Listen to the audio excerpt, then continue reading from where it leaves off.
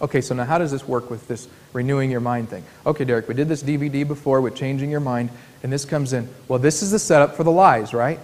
So how do we pull this back together? I've took you through the whole book of Romans, sort of, right? Romans 3, 4, 5, 6, 7. Now we're going to 8, and Romans 8 says this. For those who are according to the flesh set their minds on the things of the flesh, but those who are according to the Spirit, what does that mean? The Spirit is in you, set their minds on the things of the Spirit. For the mind of the flesh is death, but the mind set on the Spirit is life and peace. Wow. You mean I really can live a life that's peaceful? I can live a life that I'm not freaked out? I can live a life where I'm not stressed out? You've got it. You've got that freedom. You have that righteousness.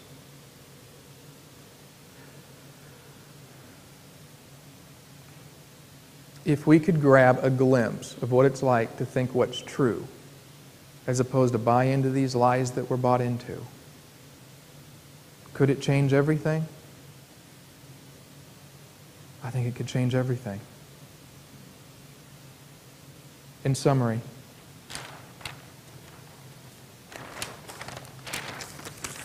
Satan's biggest lie is my performance plus other people's opinions equal my value and worth. And God says, no. Your worth and value comes totally from me.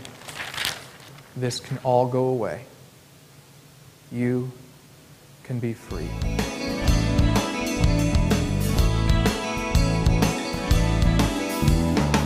Okay, now you're telling me, Derek, that I don't get my value and my worth from my performance.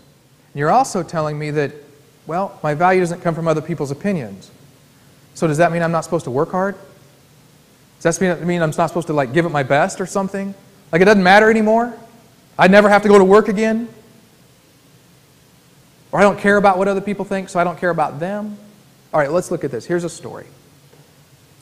Let's say, you're going to have to really imagine with me here for a minute. But let's say I'm Michael Jordan. Okay? Yeah, I know, you're laughing back there, but let's say I am. Okay? And here I am, and I've got the basketball in my hand, and right here's the free throw line. And of course, it's the final game of the World Championships.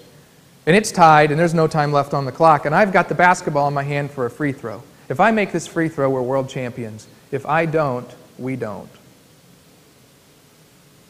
So I sit there with the ball. And I've got two choices. So there's a stimulus. The world championship is on the line. I've got two choices to go. Here's the one direction I'm going to go. I'm going to say, uh-oh, what if I miss this shot? My coach is going to hate me.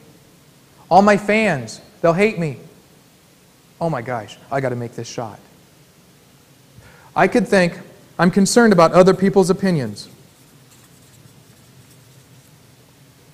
I could also say, oh my gosh, I've been a great basketball player all this time. This is going to prove I'm not a very good basketball player. And then what?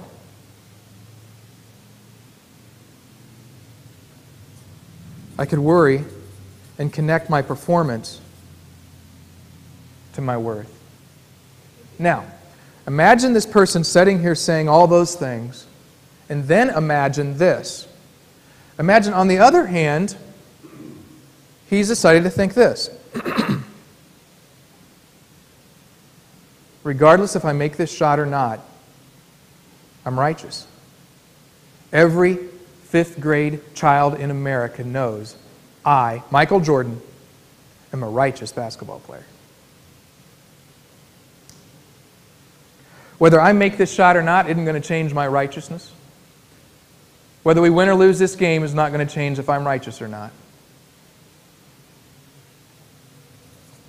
Now here's the big question, guys. Ironically, who performs better? Oh my. The one that's righteous. How weird is that?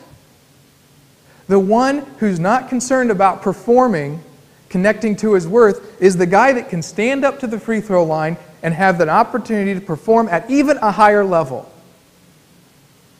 Wow. The paradox of God is that when we disconnect our value from our performance and other people's opinions, we actually at that point can perform better. At that point, we can actually connect better. See, I was going to go up to William and start talking to him, but I can't because I'm worried about what he's going to think of me.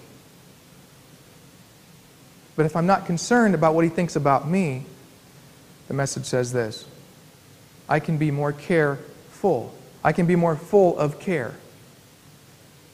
Because I can get rid of myself long enough to say, how are you doing, William? Wow. This paradox that God has for us is one that says, at the moment I disconnect my value with other people's opinions is the moment I can connect with them. One more example. My wife. Let's say I go home and she starts beating me up. Now I know you as husbands have never beat your wives up. Now I'm not talking physically, of course. I'm just talking verbally. And I'm sure wives in here have never really beat their husband up for anything. But let's just imagine that happened at my house. And let's say I go home and my wife starts beating me up. I can think my value doesn't connect with her opinion of me.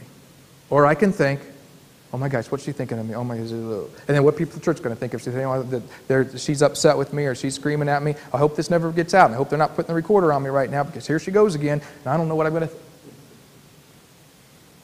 Now when she starts into me like that, what am I naturally going to do when I'm thinking those thoughts? I'm going to lash out, lash back. But what if in that moment I decided this? Her opinion of me is not connected to my worth.